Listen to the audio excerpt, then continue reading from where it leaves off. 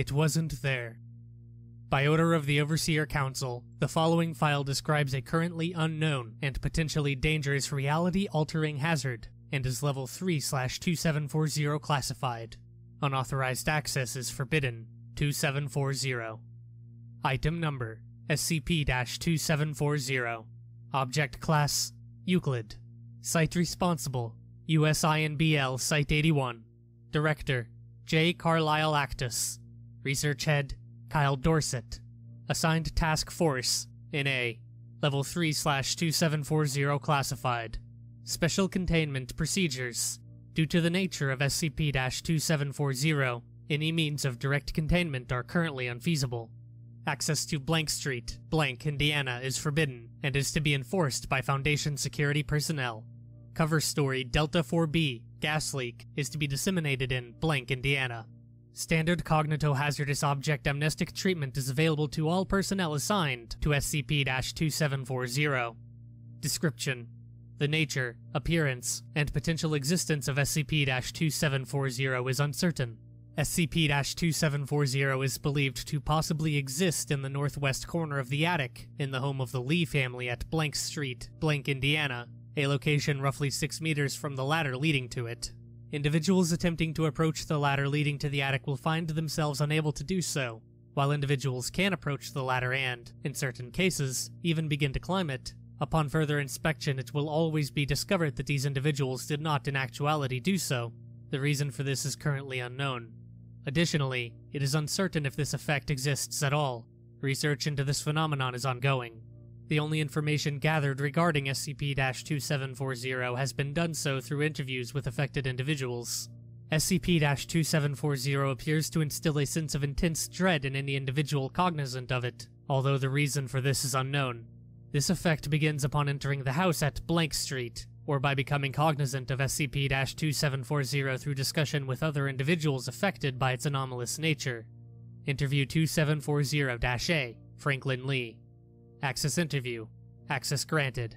The following interview was conducted after the discovery of SCP-2740 with Franklin Lee, the owner of the home at Blank Street and patriarch of the Lee family.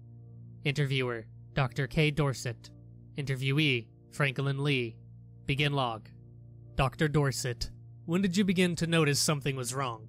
Franklin Lee: maybe, I don't know, it was years ago. It wasn't always like this, though. In the beginning it was just something, you could ignore it. I remember there would be times I would walk down the hall upstairs and just glance at it and get this feeling. Dr. Dorset: can you describe the feeling? Franklin Lee: like there was something up there. Not that I could see it or anything, and we didn't hear anything either. The mood in the house changed, and we thought it was because No, it wasn't that. Dr. Dorset: Mr. Lee? Who do you mean, she? Franklin Lee: our oldest daughter, Olivia. She left when she was 17, and there were some other things going on then. You're going through some hard times. Olivia left to go live with my wife's sister. We haven't talked to her in years. I don't know, maybe we did start to notice it then. Dr. Dorset: what did you originally notice? Franklin Lee: the quiet. Everything was real quiet. Didn't sound like a house with 3 other kids, but I don't know, it just built up over time, right? And after a while I decided I needed to know. I needed to find out what was up there, what she had left. Dr. Dorset: Mr. Lee? Franklin Lee: I tried, I can't tell you how many times I've tried. I'll begin climbing and open my eyes and I'll be back in bed, or in the living room by the TV, and the feeling never goes away. I quit my job, I couldn't handle the stress. Couldn't explain it to anyone, everybody thought I was crazy. But there were a few times I contemplated knocking the whole house down. I even signed the papers once. Then I called back and the company didn't exist anymore. Dr. Dorset: why didn't you move? Franklin Lee: you don't think we tried? It was like climbing that ladder. You get halfway up, you push open the door and you can feel it, but then you're sitting at the kitchen table. End log.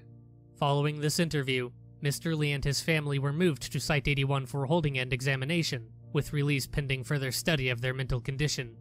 The Lee family has not been moved to Site-81. Information claiming otherwise has been proven inaccurate. Research into this is ongoing. Interview 2740-B, Yvette Lee. Access interview. Access granted. The following interview was conducted after the discovery of SCP-2740 with Yvette Lee, the co-owner of the home at Blank Street and matriarch of the Lee family. Interviewer: Dr. K. Dorset. Interviewee, Yvette Lee. Begin log. Dr. Dorset. Mrs. Lee, can you tell me anything about why your husband wasn't able to articulate any details about SCP-2740? Yvette Lee. Have you not been in the house, Dr. Dorset? Dr. Dorset. I have not. My station has been here in our mobile facility. Yvette Lee. Then you can't understand. We lived there for 20 years and we can't do anything about it either. We've tried everything, but nothing works. Dr. Dorset. We have reason to believe that you entered the attic.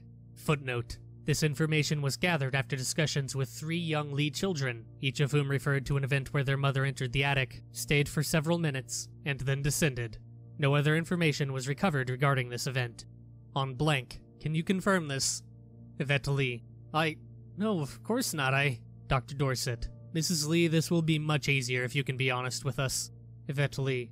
My husband and I, we've been good parents, but we fought with Olivia over so many things. Things that seem inconsequential now, but it drove a wedge between us, and we all knew there was something festering in that space. She couldn't admit the mistakes that she had made. When she left, I could still feel the wedge, like it never went away. One night I woke up and heard her and went to the ladder and climbed up into it and... Dr. Dorset. And? Yvette Lee. I don't know. It wasn't Olivia. End log. Incident log 2740-A.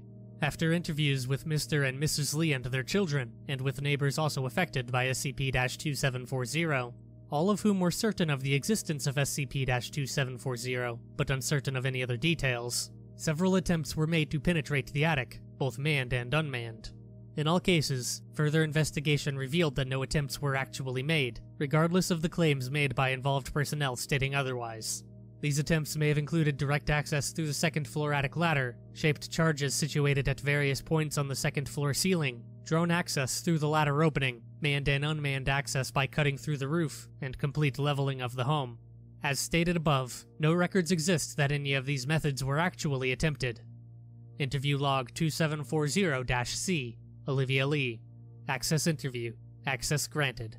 The following interview was taken after the eldest daughter of the Lee family, Olivia, was located in blank, working as a landscape contractor after changing her name to Rebecca Feldman.